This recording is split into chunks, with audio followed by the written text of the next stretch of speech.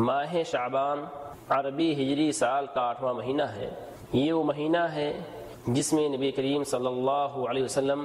باکثرت نفلی روزے کا اہتمام کرتے تھے۔ ماہ رمضان کے علاوہ وہ مہینہ جس میں آپ نے بکثرت روزے کا اہتمام کیا ہے وہ شعبان کا مہینہ ہے۔ نبی کریم صلی اللہ علیہ وسلم نے شعبان کے مہینے میں بکثرت نفلی روزے کا اہتمام کیوں کیا، اس میں حکمت کیا ہے، اس کا جواب اس حدیث میں موجود ہے جس حدیث کو نسائی اور امام احمد نے روایت کیا ہے۔ حدیث کے راوی اسامہ بن زید فرماتے ہیں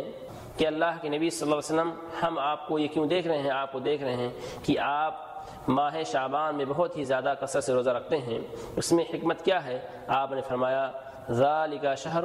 یغفر الناس عنہ بین رجب و رمضان، کہ ماہ شعبان یہ رجب اور رمضان کے بیچ میں ایک ایسا مہینہ ہے جس میں عام طور پر لوگ عبادت کرنے سے غافل ہوتے ہیں، حالانکہ یہ وہ مہینہ ہے جس میں بندوں کے اعمال بارگاہ الہی میں پیش ہوتے ہیں۔ میں اس بات کو پسند کرتا ہوں کہ میرا عمل رب کے دربار میں اس حال میں پیش کیا جائے کہ میں روزے سے رہوں۔ اس سے معلوم یہ ہوا کہ نبی کریم صلی اللہ علیہ وسلم ماہ شعبان میں کثرت سے روزہ اس لیے رکھتے تھے تاکہ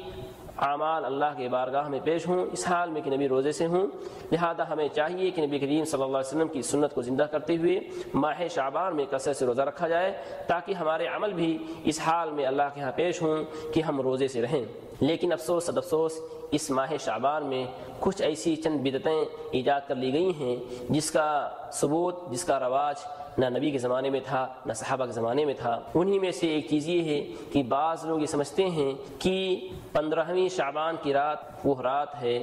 جس میں آنے والے سال کی بابت موت و حیات اور وسائل زندگی کے فیصلے لوح محفوظ سے اتار کر فرشتوں کے سپرد کر دیے جاتے ہیں۔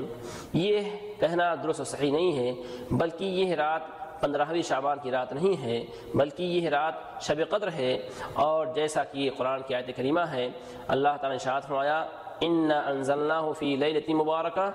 آگے فرمایا فیہا یفرق کل امر حکیم، کہ وہ بابرکت رات جس میں ہم نے قرآن مجید کو نازل فرمایا، اس بابرکت رات میں ہر چیز کا فیصلہ ہوتا ہے۔ وہ بابرکت رات کس مہینے میں ہے؟ اس کا جواب ہم خود قرآن مجید سے تلاش کریں۔ قرآن مجید کی آیت ہے کہ قرآن مجید کا نزول ماہ رمضان میں ہوا، جیسا کہ اللہ تعالیٰ نے ارشاد فرمایا شہر رمضان الذی انزل فیہ القرآن، کہ رمضان کا مہینہ وہ مہینہ ہے جس میں قرآن نازل ہوا۔ اسی طریقے سے ماہ رمضان میں وہ کون سی رات ہے جس رات میں قرآن کا نزول ہوا؟ اس کا جواب سورہ قدر کی آیت ہے انا انزلناہ فی لیلۃ القدر، کہ بے شک ہم نے قرآن مجید کو شب قدر میں نازل فرمایا۔ معلوم ہی ہوا کہ وہ رات جس رات میں یعنی آنے والے سال کی بابت موت و حیات وسائل زندگی کے فیصلے لوح محفوظ سے اتار کر فرشتوں کے سپرد کر دیے جاتے ہیں، وہ ماہ شعبان کی 15ویں رات نہیں ہے بلکہ وہ شب قدر ہے جو رمضان کے مہینے میں ہے جس میں قرآن کا نزول ہوا، جس کی گواہی قرآن خود دیتی ہے۔ اسی طریقے سے دوسری بدعت جو ایجاد کی گئی ہے کہ بعض لوگ 15ویں شعبان کی رات کو نفلی نمازوں کا اہتمام کرتے ہیں، بعض لوگ 15ویں شعبان کی رات کو 100 رکعت نماز پڑھتے ہیں، اور بعض لوگ 12 رکعت نماز پڑھتے ہیں، اور یہ ان گڑھی ہوئی جھوٹی حدیثوں کا سہارا لیتے ہیں جس میں بیان کیا گیا ہے کہ نبی نے فرمایا کہ جو شخص 15ویں شعبان کی رات کو 100 رکعت نماز پڑھ لے اور ہر رکعت میں 10 مرتبہ سورہ اخلاص پڑھ لے، اس کی ہر مراد پوری کر دی جائے گی جس کو انسان طلب کرے گا۔ یہ حدیث جھوٹی ہے، گڑھی ہوئی ہے۔ علامہ ابن جوزی نے اپنی کتاب موضوعات میں نقل کیا ہے کہ جھوٹی حدیث ہے، گڑھی ہوئی حدیث ہے۔ اسی طریقے سے تیسری بدعت یہ ہے کہ اس ماہ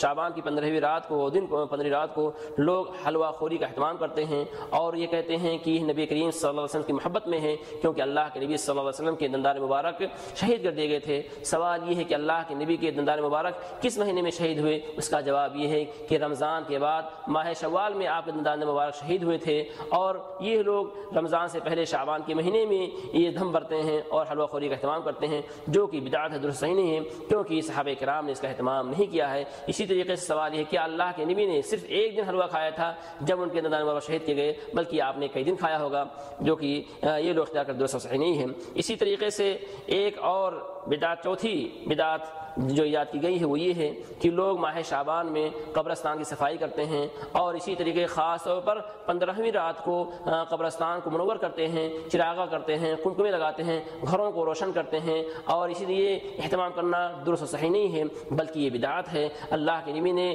لعنت بھیجی ہے ان لوگوں پر جو کہ قبرستان پر چراغاں کرتے ہیں، جیسا کہ ابن ماجہ کی روایت ہے، ابن عباس فرماتے ہیں کہ اللہ کے نبی نے ان عورتوں پر لعنت بھیجی ہے جو قبرستان کی زیارت کرتی ہیں، اور وہ لوگ جو قبرستانوں کو قبروں کو سجدہ گاہ بناتے ہیں، عبادت کی جگہ بناتے ہیں، وہ لوگ جو قبروں پر چراغاں کرتے ہیں، ایسے لوگوں پر لعنت بھیجی ہے۔ لہذا دوستو بدعات دوستو صحیح نہیں ہے، آدمی بچنا چاہیے۔ اسی طریقے سے ایک عقیدہ یہ رکھتے ہیں کہ 15ویں شعبان کی رات کو روحیں